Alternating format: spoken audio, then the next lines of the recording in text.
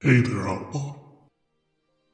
If you like what you hear, you can also listen to me on the go with Encore, Breaker, Google Podcast, Pocket Cast, RadioPublic, and Spotify. I'll have those links below, and I will also have links for my Reddit. If you wrote a story and you would like me to narrate it, just leave it there on my Reddit, and I will narrate it over time. Go ahead and have a seat, and I'll start off today's story. I never thought I would be having one-night stands. Written by NTP6921. As I finished jogging my typical 2 miles on the trail, I noticed my feet were noticeably more worn down and that I had a combined 10 blisters on both of my feet. I thought to myself, for something I've done every day half-assed for this many years, I shouldn't have this many blisters. They weren't painful though, and I didn't have medical insurance, so my 20-year-old female self just brushed it off. The next day, my feet didn't look any better, and when my cat brushed against my right arm, I was completely shocked when he took off a thick piece of skin exposing my bone. The odd thing was that it didn't hurt and I could actually see my own bone. I looked online on how to pack the wound with dressings, then I wrapped it up with an ace bandage. I still had my Tinder date set up for tonight, and since my arm and feet didn't hurt, I was just going to ignore those ailments for the time being. My date took me to this nice restaurant in downtown Philly.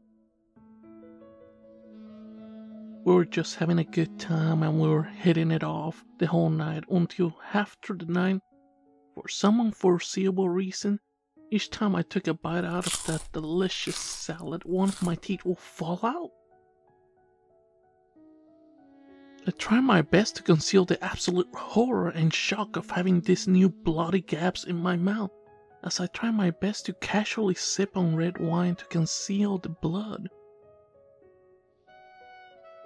I've always had an attitude of just roll with the cards you've been dealt with, so with my 5 missing teeth, with most of them being in the back of my mouth, besides 2 of them unfortunately by me drinking the red wine, which I think really helped me conceal my bloody gums. With my horrid mouth, feet, and arm, I still went back to his place, and we consummated our one-time relationship. The odd thing was that after having that one-night stand, my feet healed up, and minus a scar, most of my right arm closed up.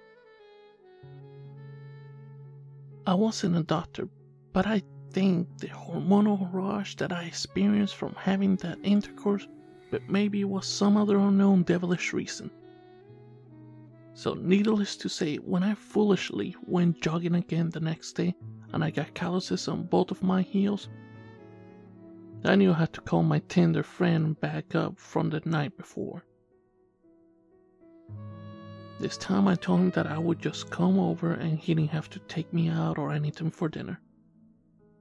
After performing the deed with him, not only did the calluses not heal themselves, this time both of my knees had their skin ripped off to the point where the bones were showing. The odd thing was that I didn't feel any pain, but I did everything possible so my date couldn't see the gruesomeness of my injuries. I was just glad that I wore jeans that night. So after performing the deed and seeing my mangled knees, I just threw my jeans on a bow-legged myself out the door. I somehow managed to drive myself home and I wrapped my knees up. Undeterred by this night's events and desperate for a cure, so I had a suspicious hunch that I needed a new gentleman to fix this ailment. So I reached out to the next Tinder guy in line, and this time I had him come over to my place. Because I wasn't in the mood to be moving around too much with my knees being exposed and having no skin. I did my best to conceal my knees by keeping black leggings on, and I just kept a skirt on. He knocked on my apartment door, and right away I gave him whiskey as he came in. I could feel my knees really start to ooze blood and other fluids, so I really just wanted to get down to business, and I could tell by the look on his eyes, so did he.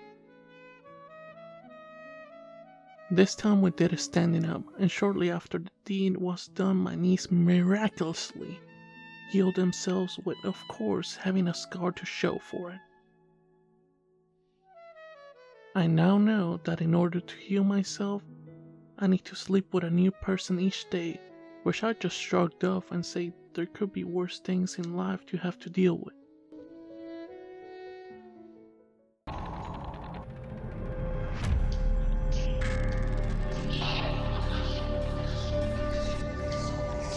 And that's today's story, Abla.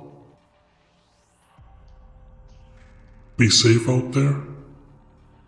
And like always, I see y'all on the wasteland.